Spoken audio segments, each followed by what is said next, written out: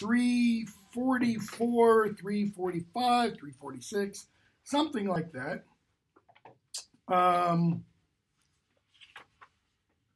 Scrimgeour shows up. He actually shows up a little bit before that.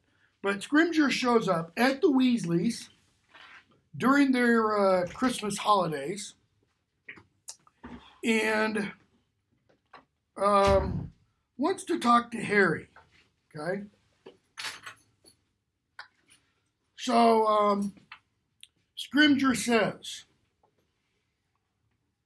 all these whispers of a prophecy of you being the chosen one. Now, notice a couple pages before that is when Scrimgeour shows up and starts talking to Harry. They're just kind of beating around the bush. They're not getting to the point. And Harry now realizes, now we're getting to it. I assume Dumbledore has spoken of these matters with you? Harry said, yeah, we discussed it. Have you? Okay. And then Harry says, but that's between us.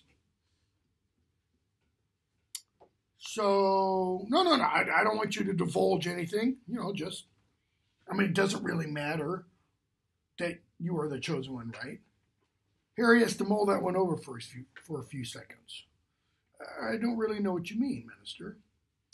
Well, of course, to you, it will matter enormously. So notice, he says, in any case, does it really matter whether you are the chosen one or not? It's an interesting question. I don't remember, but not like the way he's saying it. What do you mean? Because later on in the office, when Harry's talking to Dumbledore about it, he says it doesn't Harry said it's one way of being thrown in the battle, yeah, okay. Walking in willing. Okay, I see. Yeah, and we're going to talk about that part extensively. Okay, but that's not what Scrimgeour means, is it? Scrimgeour doesn't mean that at all. Harry's like, what do you mean? Come on, speak clearly. Well, of course, to you it'll matter enormously. If you are the chosen one, because the chosen one refers to, what's chosen one in English translation, by the way? One chosen. Messiah. He's the chosen one. He's the anointed one. He's the, not the Son of God, not that kind of, don't go all crazy over that. Okay? So he means chosen one, you are the one chosen to defeat the Dark Lord. Doesn't really matter whether you are, but, well, of course, to you it will. Why? Because you're the one who has to, be the one to defeat him. But to the wizarding community at large, it's all perception, isn't it? It's what people believe that's important. What does he mean? It's what people believe. Perception is reality.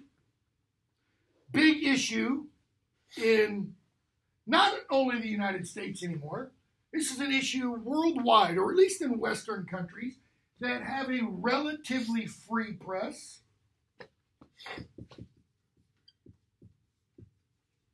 Fake news.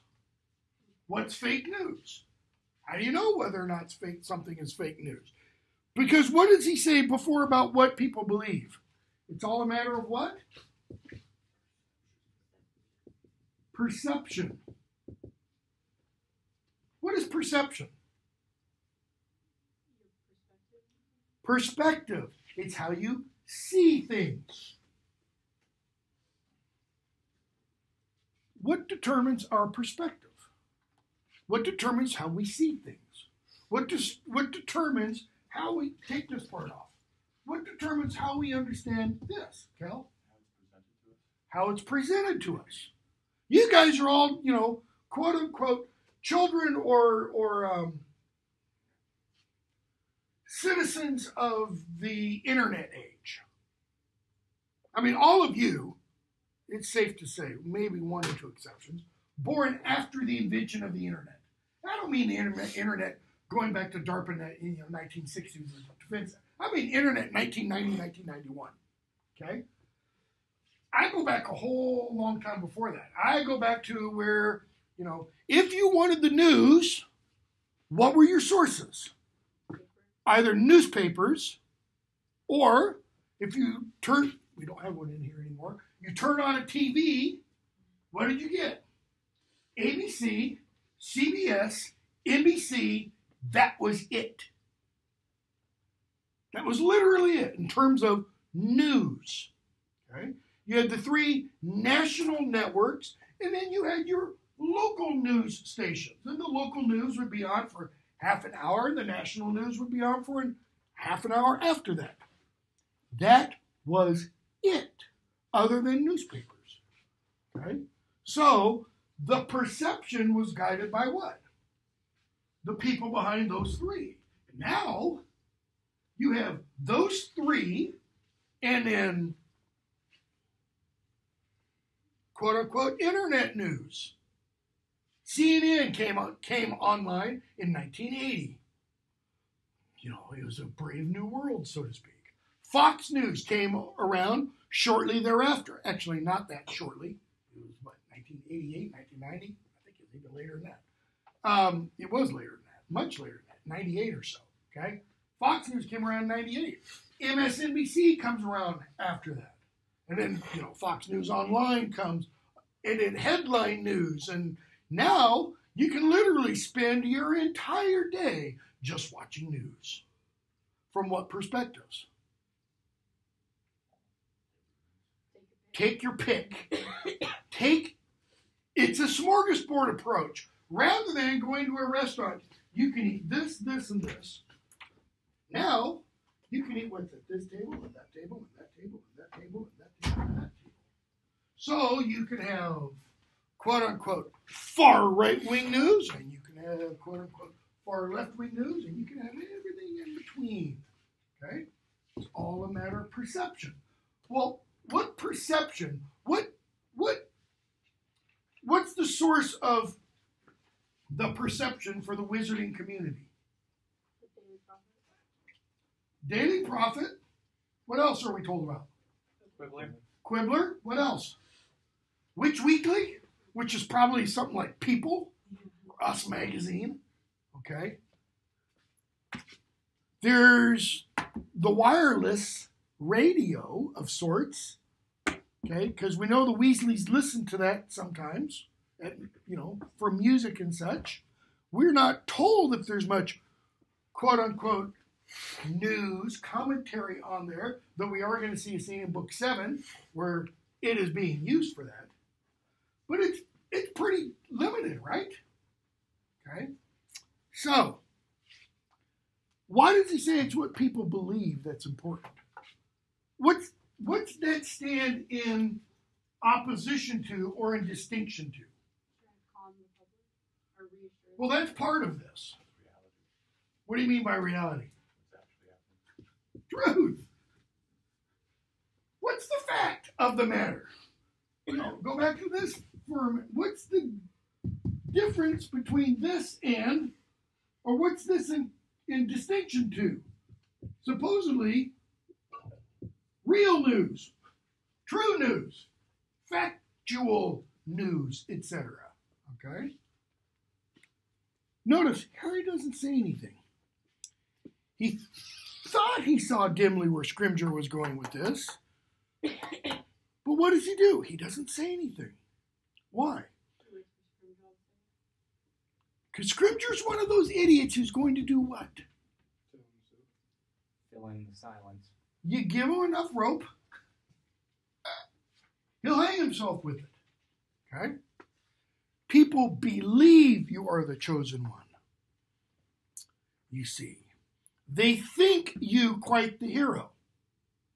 So, they believe, they think. Remember the other day we finished with a question, that Harry raised? At Christmas, it's the same Christmas. This is just like a day later. Where he's asking, Lupin and Mr. Weasley, how do we know? Know versus belief. This implies what? This implies fact. does this imply? Blurred lines. Opinions, blurred lines. Possibility. People who are religious people, they don't talk about knowing often. It's belief, right? Why is it a belief? What lacks? Evidence, proof, facts. Prove to me God exists. You can't. Right? Not in the evidentiary sense. You can't say, here, look, this is a God particle. Okay? Rowling's going to bring this whole idea up in the next book in a little interview that they have with Xenophilius Lovegood. Okay? So, they think you quite the hero. Which you, of course, you are, Harry. Notice he kind of gets the impression, I think, if I were to film this, when he says they think you quite the hero, I think Harry's got to make an expression like, come on, man. Haven't I already proven myself? I mean, go back to the first book. Ooh, a thirst to prove himself. I've done it. I've got the scars, literally. Okay?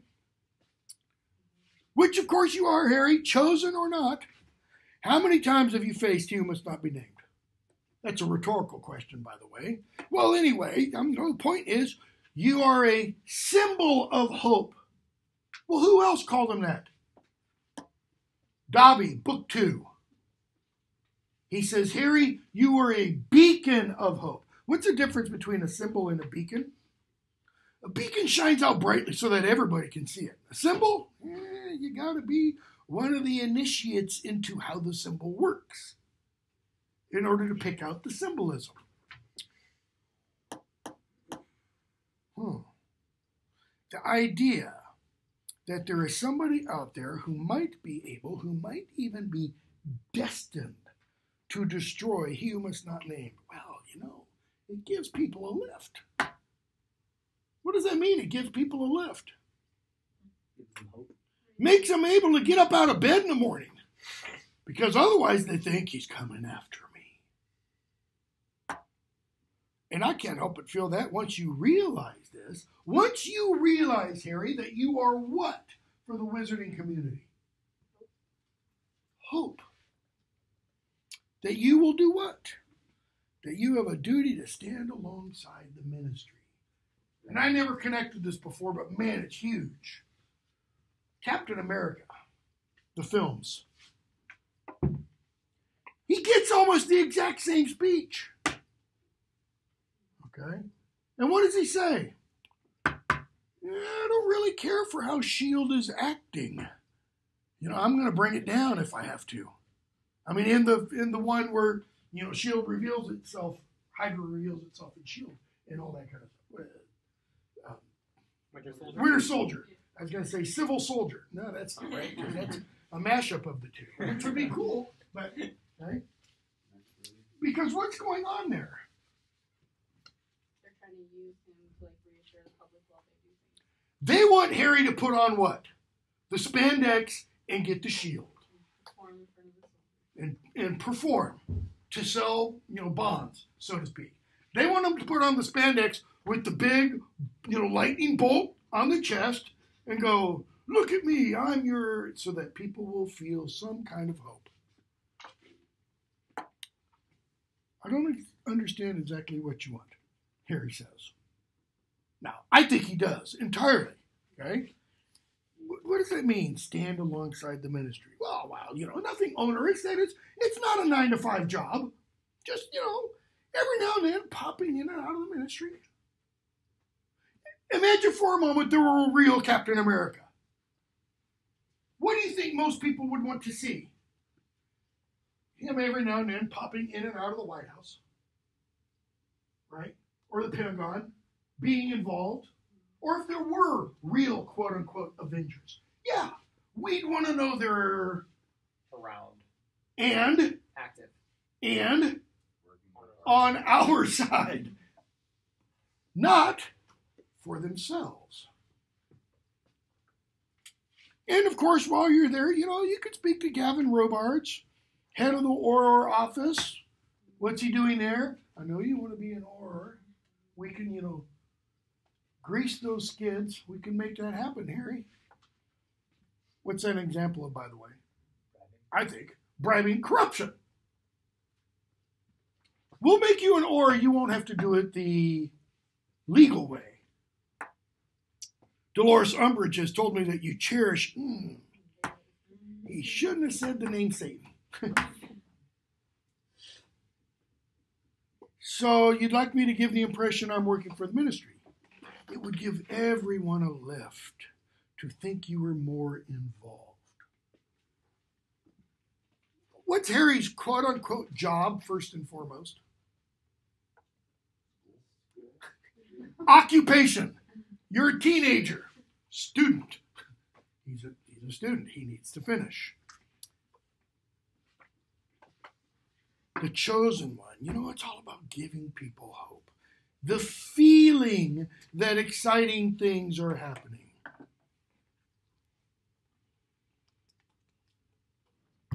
The feeling. Feelings can be what? Wrong. Misleading. But if I keep running in and out of the ministry, won't it seem as though I approve of what the ministry's up to? Well, yeah, that's kind of, but I don't. I don't like some of the things you're doing. You locked up Stan Shunpike. Now, who is Stan Shunpike, and why do we give a rat's you know what about him? Kid on the night bus. He's just dumb. He's just a Joe Blow. He's just your poor average schmuck who happens to be a wizard. Not a very good one, probably, because he's a teenager and he's not in school. Do the math yourself, you know. And what have they locked him up for? Being a Death Eater. I would not expect you to understand. These are dangerous times. Certain measures need to be taken. You are 16 years old. Here he's like, kid, tell me how old I am. Dumbledore's a lot older than 16. He doesn't think Stan should be in Azkaban either. You're making Stan a scapegoat. Literally, what is a scapegoat? You have to go back to the Old Testament. You get a goat, you put all the sins of the community on that goat, you drive it outside the city limits, and boom, you blow its head off. You sacrifice it so that all the sins of the community are forgiven. That's what Stan has become. I see. You prefer, like your hero Dumbledore, to disassociate yourself from the ministry. I don't want to be used. Ouch, that kind of stings when you read it in the light of Book 7. I don't want to be used. Some would say it's your duty to be used. Yeah, and others might say it's your duty to check people that really are Death Eaters before you chuck them in prison. You're doing what Barty Crouch did. He's doing what who else did? Fudge. Doing what Fudge did. Pretending everything's lovely while people get murdered right under his nose. You're trying to pretend you've got the chosen one working for you. So you're not the chosen one. Notice, it's almost like Scrimgeour/Rowling sets the whole interview up to get Harry to accidentally admit, yes, I am the chosen one. I'm Jesus. I'm back. I'm going to kick it. So you're not, I thought you said it didn't matter. Whether I am or not, you said it didn't matter. Not to you anyway. I shouldn't have said that. Harry's like, no, it's good that you did. Little honesty, you know? Come on. Okay, this is an interview, right? Harry's trying to get him to be honest. What interview are we going to see fairly shortly after this? Dumbledore's office. In comes LV himself. And Dumbledore is going to say, come on, Tom. Try for some honesty. Tell me why you're really here.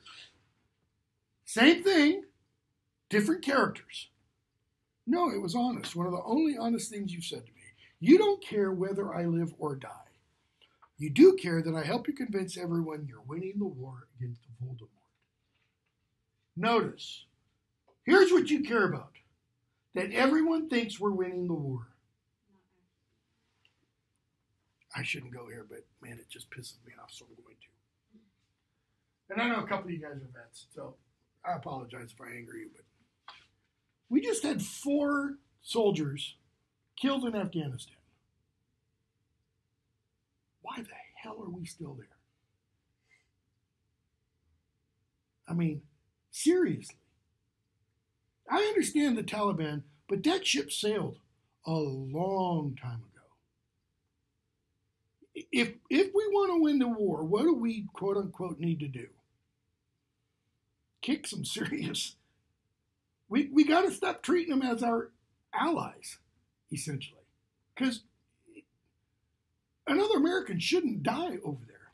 That's kind of the point Harry is getting at. He is saying, we have this war. It's a serious war, right? I mean, in the novel. Voldemort's a baddie. What are they really doing? Really? How much aid is the ministry giving Dumbledore? Zero. Putting out propaganda. They're putting out propaganda. Okay? Like when we were told, what was it, about, 7, 8 years ago. We've got them on the run in Syria. And then what happens? Boom! ISIS comes out of nowhere, seemingly. Or we got them on the run in Iraq. And ISIS comes out of nowhere, takes over half of northern Iraq, most of Syria, and just seems to be... And what are we told? Oh, it's not a problem. They're the JV team. Well, their JV team seemed to be kicking our varsity team, until we got serious. Until you say, okay, let's ease these rules of engagement a little bit. Let's let our soldiers fight without one arm tied behind their back and one leg tied to the other.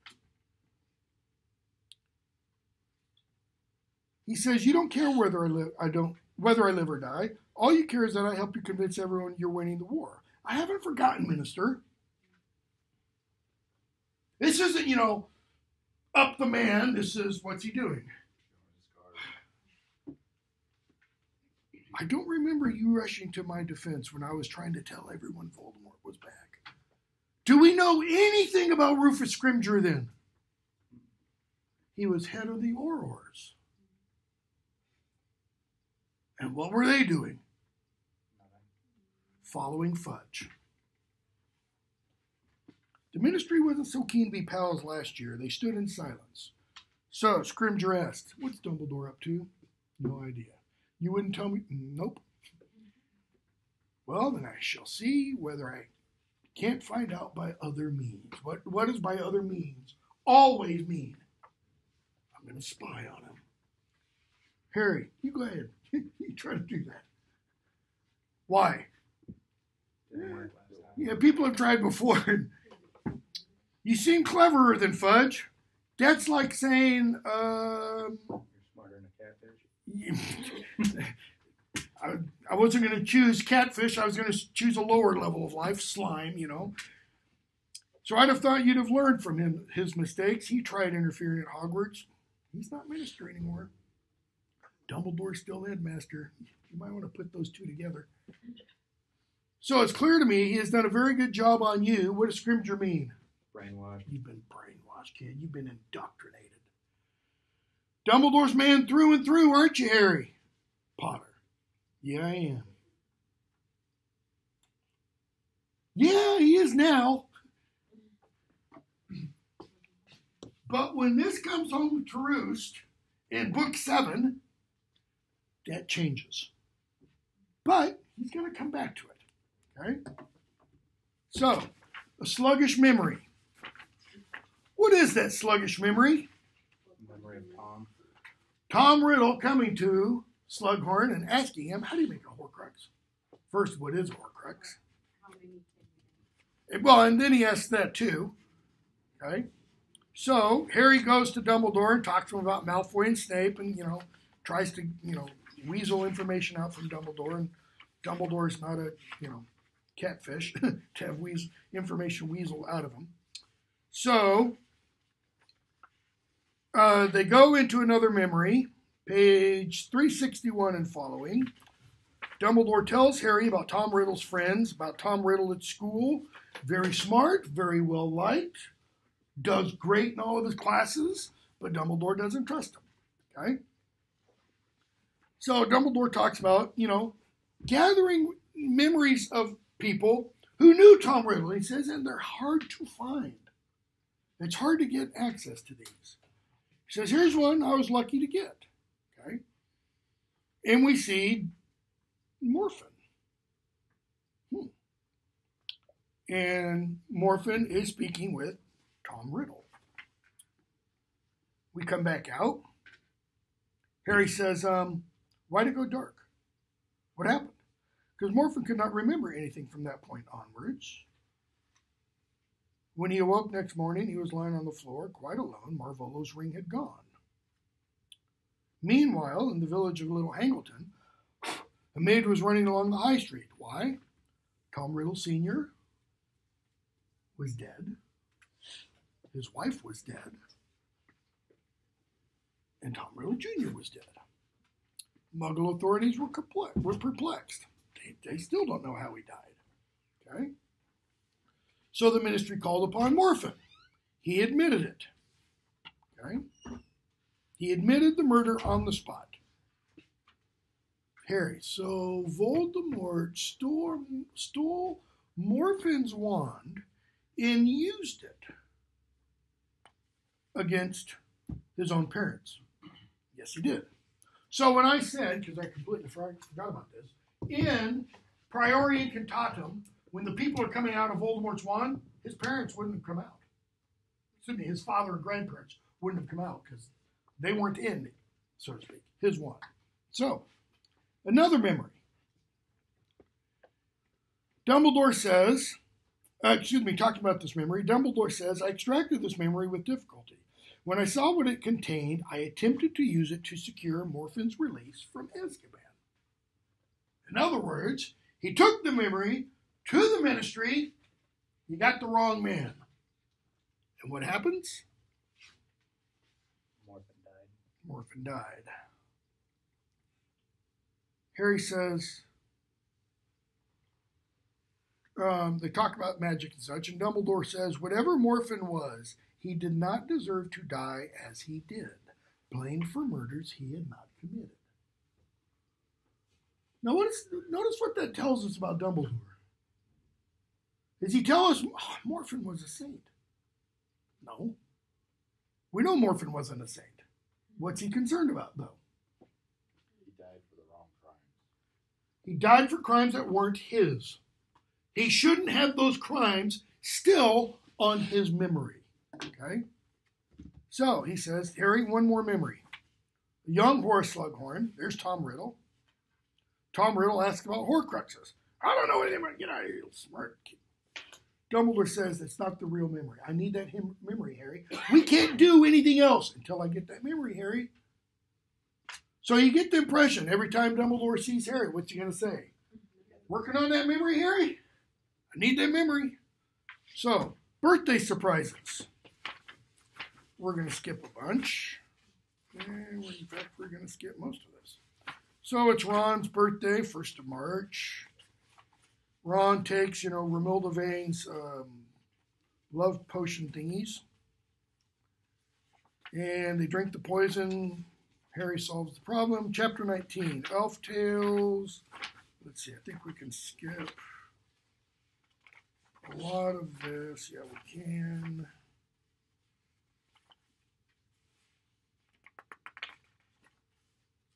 Chapter 20. Yeah, let's get on to this one. Lord Voldemort's request.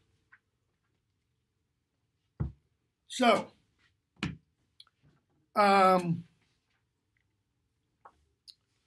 begins with Harry talking with Luna.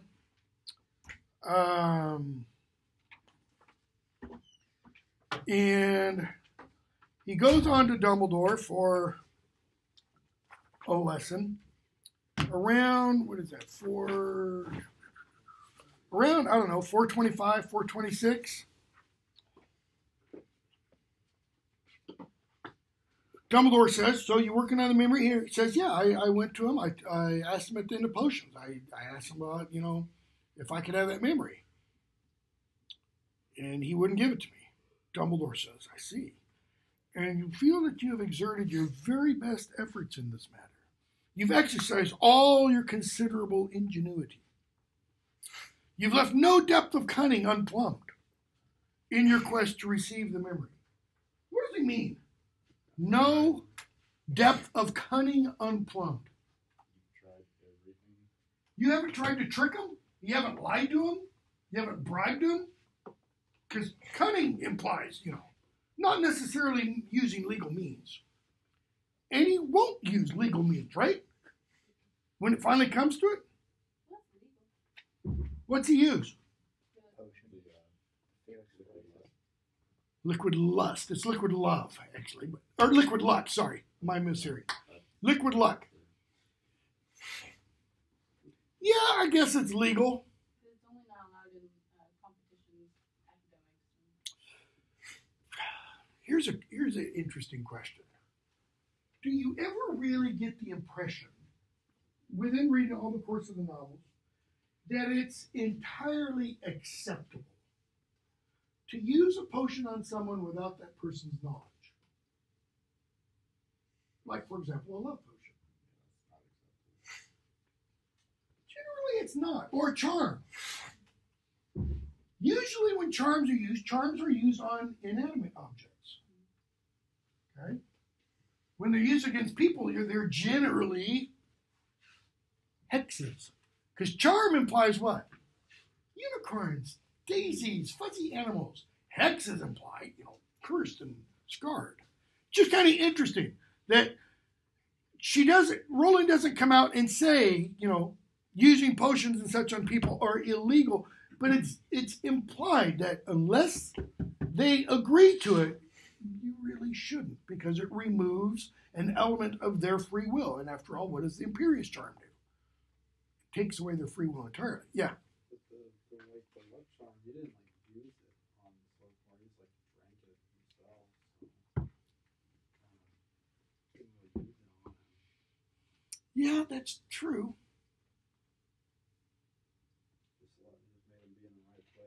So it puts him in the right place and the right time, and it does what? It gives him the good luck.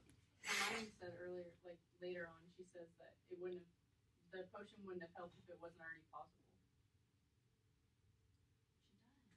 No, I'm trying to remember how the context. Because Harry wanted to use it to get into the room of requirement. Right. Right. Okay. We'll talk about that when we get to it. So, Dumbledore said, and Harry's like, well, no. No, sorry. What did he do? He just went right up to him and said, can you? And he got, kicked out of there. So, he told him, and Dumbledore says, didn't work, etc., etc. So, Dumbledore tells Harry a couple pages later, now we're going to get to some memories and some issues where things were a bit murkier. So when they first started off, he said, everything I told you last year was fact. And where we're going now, we're going off into memory. And I'm not quite 100% sure, but he starts with 99% sure, 98, 97. Yeah, we're getting down around the 50%. Really fudgy here. So he says, I've got two more memories, Harry. And I'd like your help to draw conclusions. Okay? So he prepares Harry for the first one. He says, Voldemort reached his 7th year, as you might have expected. Top grades, everything. Classmates deciding what jobs. Voldemort's working at Borgin and Burke's. Harry's like, what? Because what's Borgin and Burke's? Dark artifact. Well, it is now. It's a pawn shop.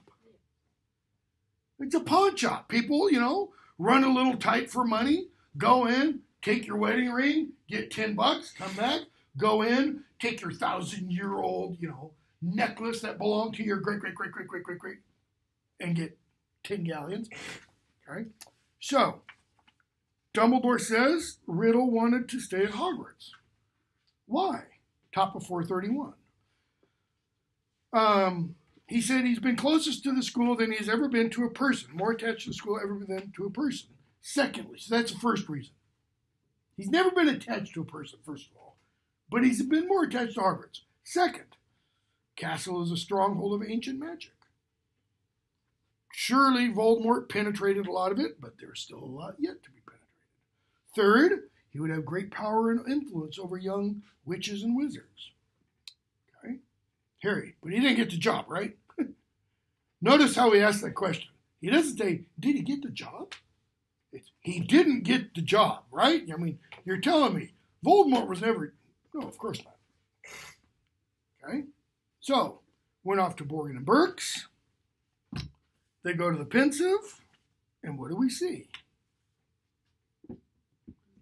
We see Hepzibah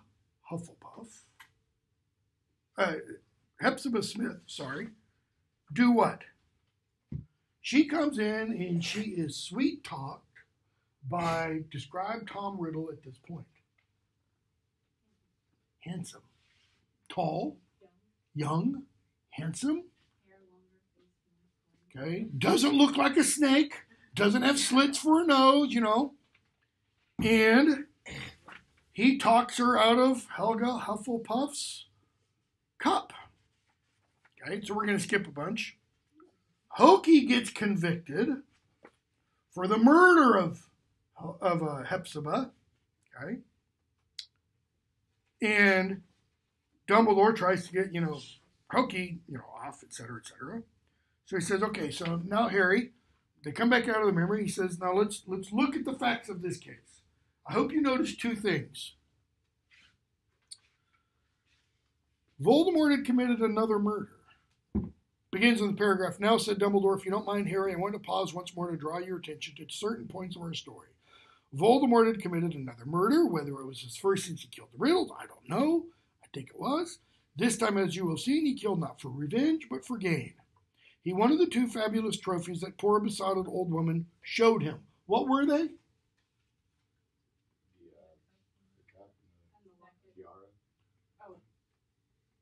He already has the locket, right? Where did he get the locket from? Morphin. Okay. You got the ring from Morphin. Yeah. It's the locket in the cup. Yeah. Just as he had once robbed the other children at his orphanage, just as he had stolen his Uncle Morphin's ring, so he ran off now with Hepzibah's cup and locket. Harry, but why? He's risking his job for those. Okay. What did these objects mean to him?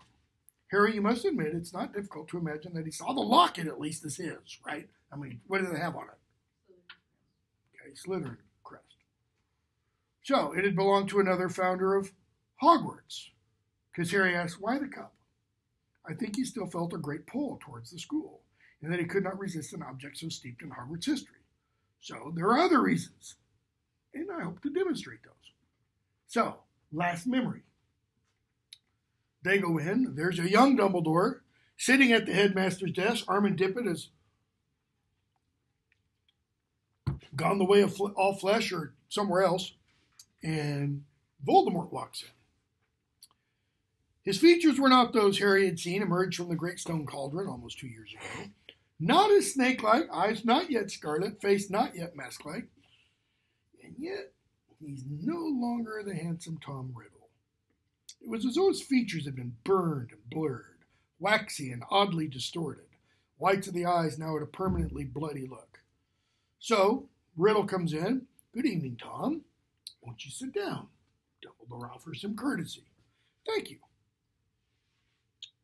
I heard that you had become headmaster, voice slightly higher and colder than it had been. A worthy choice. Glad you approve. May I offer you a drink? That would be welcome. I've come a long way. How long, by the way? Yeah, from Albania. Southeastern Europe, bordering on Greece and Macedonia and those countries, okay? The Balkans. So Dumbledore pours him some booze. So, Tom, to what do I owe the pleasure? And Voldemort sips his wine. Believe me, I've had none. I just can't talk anymore. He said, they don't call me Tom anymore. What's he mean? Don't call me Tom. I don't like that. It's like, gives him the willies. These days I know what you were known as. Dumbledore cuts him off. He doesn't let him finish. But to me, I'm afraid you will always be Tom Riddle. And I could be wrong, but I kind of think there are little elements there of what Harry says to Dudley at the beginning of book 5. But to me, you'll always be Ickle-Diddykins. This is Dumbledore's way of kind of putting him in his place. It's one of the irritating things about old teachers. Notice what he's just done. He's reminded them, I used to be your teacher. That they never quite forget their charge's youthful beginnings. I see you, and I see the little 11-year-old kid in the funny little shorts. Almost as it were. He raises his glass as though toasting Voldemort.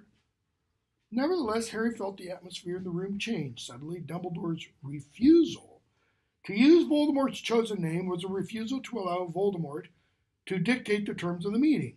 And Harry could tell that Voldemort took it as such. Okay. Question. Now, I'll admit, let me ask the question first. Based upon our understanding of Harry up to this point, Harry's mental development, his ability to pick up on things, his ability to see patterns and all that kind of stuff. Does that fit Harry's character? To understand the kind of psychological dynamic of what is going on in that room, Kill's sitting there going, nope. To me, it doesn't. Because we're going to see in the next book, Harry's going to be having conversations with Ron and Hermione, and they're going to look at him kind of like Ron did when Hermione suggested Harry teach him the defense against the dark arts. Like, no, he's too stupid. He can't. And here, he's analyzing this kind of situation and seeing what Dumbledore has just done is he's done what? He's asserted authority over the situation, and he's not going to let that conversation go in a way he doesn't want it to go. Nevertheless, Voldemort says, I'm surprised you've remained here so long. I always wondered why wizards such as yourself never wished to leave the school. Dumbledore, I like teaching. Okay, so I believe you've been offered post of minister 3 times. Dumbledore admits, at last count. But it's never attracted me as a career. Notice, the ministry never attracted me as a career. Power never attracted me as a career. Book 7. Voldemort. I have returned later than expected, but I've returned to request again what he, Dippet, once told me I was too young to have. I've come to ask you that you permit me to return to this castle to teach. I think you must know I have seen and done much since I left this place. I could show and tell your students things they can gain from no other wizard. Dumbledore. I certainly do know that you have seen and done much since leaving us.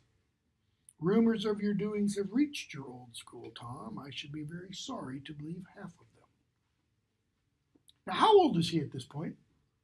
Voldemort? Around 20, 21. He's not been gone very long. I don't think Dumbledore says it's 10 years. He says... You think we're told later that it's 10 years? I thought Voldemort said he returned later than Professor Stibbit would have expected. He just says later than expected. And I thought somewhere it said 10. Because Dumbledore tells Harry that Voldemort asked in his final year, essentially, can I stay and teach? And because Dumbledore, puts a bug in Dippet's ear, Dippet says no. So he goes off, and then he comes back, a few years later. We're not told how many. I think it's early 20s. I don't think it's more than 5 or 6, probably. Okay? Could be wrong. So, Dumbledore says, yeah, I've heard about the stuff you've done. I really hope it's not true. Greatness inspires envy. Envy engenders spite. Spite spawns lies. Come on, Dumbledore, you know this. Why does he say that? So you know this part. Because you've been at the end of somebody else's spite, and that spite is caused by other people's envy of your power, and that envy is created by your greatness. They want your greatness. So, greatness inspires envy, envy engenders spite, spite spawns lies. You are a good example of this, Dumbledore. Let's go back to the beginning of your statement. You call it greatness, these things you've been doing?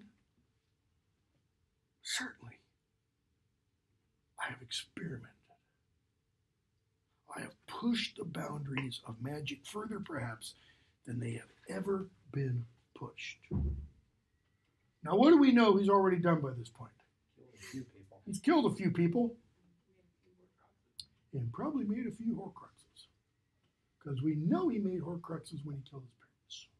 Or at least one. And his physical appearance suggests that. We'll talk about in just a moment. I've pushed the boundaries of magic further, perhaps, than they have ever been pushed. Notice, I've experimented. Some kinds of magic. Of some. Of others you remain, forgive me, woefully ignorant. The old argument. What's that tell us? Something he's heard before. They've been around this bush before. What's the old argument? Love versus power. Love. Love. Yeah, love versus power. The old argument. In other words, come on, man, we've talked about this before. But nothing I have seen in the world has supported your famous pronouncements that love is more powerful than my kind of magic. Notice, nothing I have seen. How do we know? Well, one way we know is empirical observation. What do you see? What do you test? What do you touch, feel, taste, etc.? So, nothing I have seen where? In this world, two qualifications, has supported your famous pronouncements that love is more powerful than my kind of magic. Okay? So, he's kind of saying, I've gone around and looked. And I haven't seen anywhere in this world where love is more powerful than the kind of magic I do. What does he mean by powerful? Does he mean effective? Like kind of a thing? Control of wills and things, like Tolkien calls it in his essay on fairy stories? Dumbledore, perhaps you've been looking in the wrong places. Where has he been looking? In dark magic? No, that's not what he said. He says, I've looked in the world. Dumbledore says, perhaps you've looked in the wrong places. Where has Voldemort possibly not looked? In himself. In himself, possibly. That's what I was hoping to get to at the end of the possibility, but okay. Where else? In others. In others? Where has Voldemort seen love in others? Death Eaters? No, that's more fear and respect. His parents? His mother wouldn't even stay alive for him. His father abandoned him. Kind of got what he deserved, you know. Where else? Mrs. Cole? She took him in. But she was a drunk and didn't care. She was a drunk and didn't care, but she fed him. She did kind of like what She- Andrew Jr. did. She clothed him. She did take him on outings twice a year, which all the other kids got. Is that a form of love? Responsibility. responsibility. What could she have done? Or warm to him. Okay, she could have been more. I mean, the opposite of that. What's the flip side? Abusive. She could have put him in a trash can when he was born. Should have, Okay? She could have done a lot of things to him, but she didn't. She did give him a place. How about the person sitting across the table from him? Did Dumbledore have to offer him a place at Hogwarts? No, he didn't. Do magical children have to be offered a place? No, they don't. It's a choice. Never really trusted him either, though. Yeah, but he allowed. Would you? No, he did allow him to have that fresh start and not tell others. Didn't tell a word to anybody else. He didn't, have him come in and go, oh, by the way, keep an eye on this kid because, he likes to torture his friends, so-called, and animals, collects trophies, fingers, eyeballs, ears. Okay? What did you mean in himself, Travis? Look inward, kind of. He also never tried to love others. He sees it as weakness. How do you know he's never tried to love others? He sees it as a weakness. Why? Because Tom Riddle, or was it? No, it was Barty Crouch Jr. that said it. It said decent people are so easy to manipulate. Decent people are easy to manipulate. Okay. It would make him more or less predictable. Okay. He didn't want to be vulnerable. He didn't want to be vulnerable. Because what happens when you're vulnerable? You're weak. You die, like his mother did. And she couldn't have been magic because she died. So if you don't want to be vulnerable, then you have to be strong. Okay?